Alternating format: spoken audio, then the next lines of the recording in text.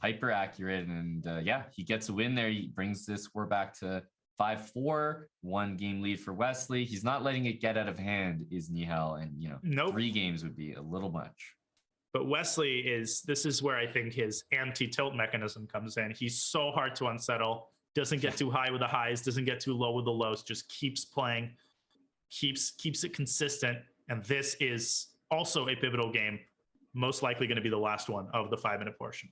And I feel like, Wesley's in that mode right now where sometimes you're just on like a massive bender, like chess bender, and you just play so long that, outside your house just turns from day to night while you're playing.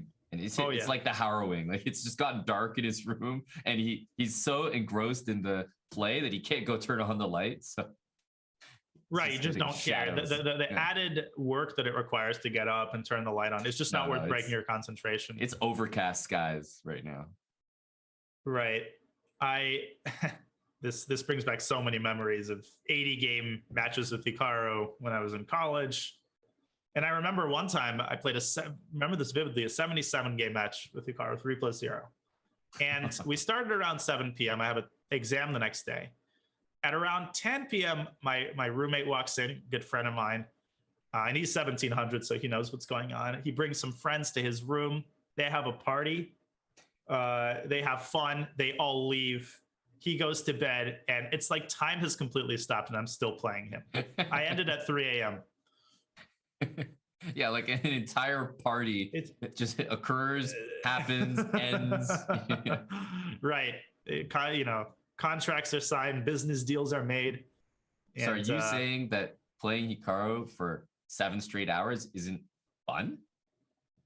Oh, it's... I don't know what to say to that.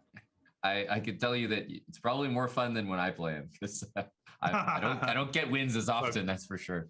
But still, I mean, when you get on those losing streaks, oh yeah, anything on my desk got a nice slamming. Okay, so the mouse, the printer, and all this to say that that's not Wesley. No, that is absolutely not Wesley. The exact opposite is Wesley So.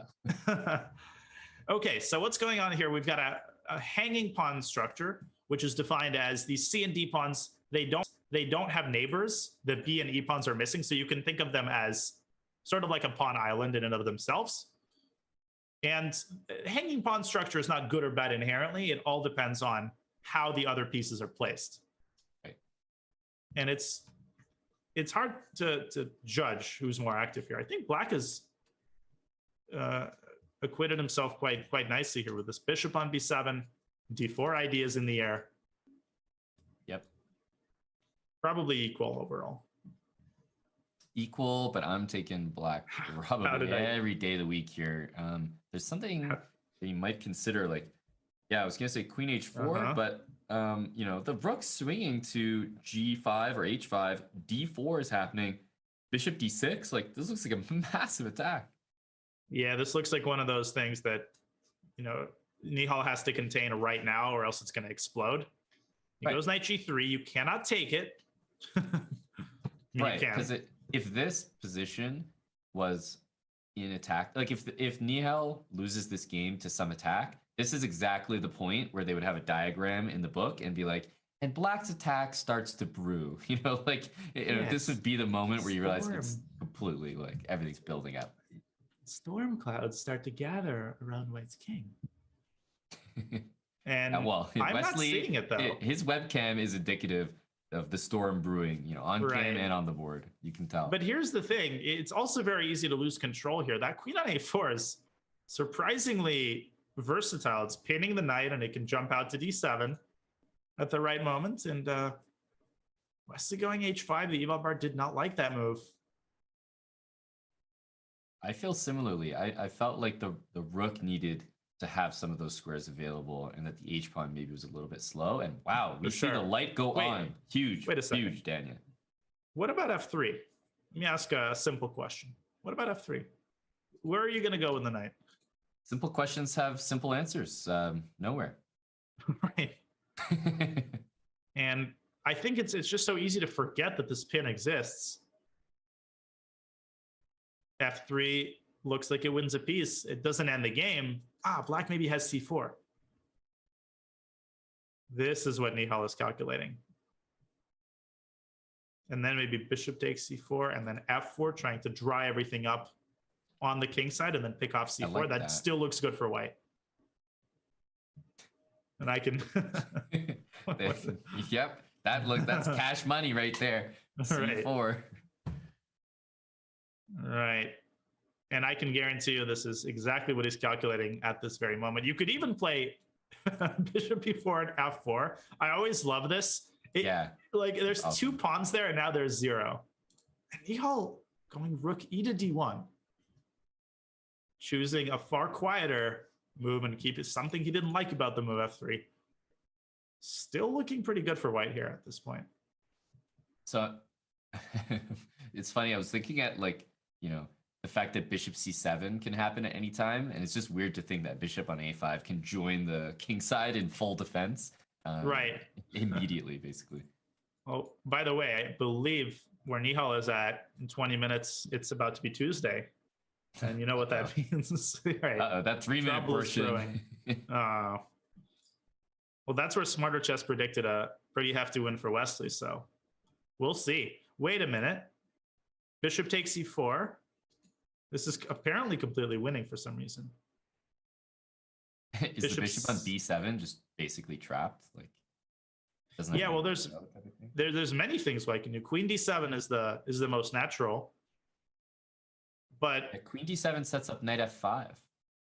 But what about bishop c3? Oh no, apparently not. Never mind. I was just making sure the eval bar was working. So we've had some issues with it not reacting. Queen d7, knight f5 looks crushing, and bishop a6 is queen c6. So bishop c8 probably only move. Queen d7, bishop c8, and then what? You at the very minimum can play queen c6 and queen c7. Look at this. Everything hangs. That's beautiful. And well done. I just underestimated queen d7. It's not the kind of move that looks like it wins on the spot. But Wesley, he just buried himself here on the king side. And, he's left his minor pieces to the wolves and his rook. But you pointed it out. It doesn't look like it should win everything. But that's why he's missed it. It's so counterintuitive. You don't think of queen d7 as a KO. This is basically the same thing. Except bishop d5 is an additional option. And what is Nihal cooking up against it? Perhaps bishop c7. Takes on d5, queen b7, and then you have some knight f5. Oh, are you kidding me? Now black can play rook d8, say, no, I'm out of the woods. No, you're not. Knight f5, forking the bishop in the end. That would be a sick way to end the game. I think Wesley's going to play bishop d5. And I think you go for it. I think that line is exactly what we're going to see. And the maturity, the presence of mind. Nihal took a minute and a half. That's not easy to do when you've got a minute and a half, 2 minutes on the clock. But he realized that if he finds the right approach here, the game ends immediately.